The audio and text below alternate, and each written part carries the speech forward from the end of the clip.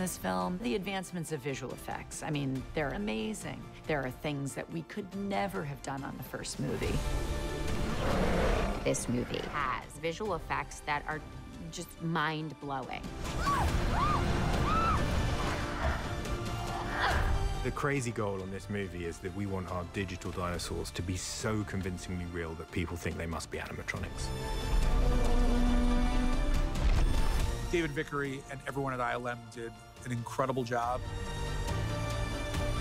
Jurassic World Dominion is bigger than any other Jurassic film before. We had more dinosaurs than ever. 40 different hero species of dinosaurs, and we create all sorts of variations. There were close to 1,500 shots, which all required visual effects work. There were huge numbers of environments that had to be made. It was a big undertaking.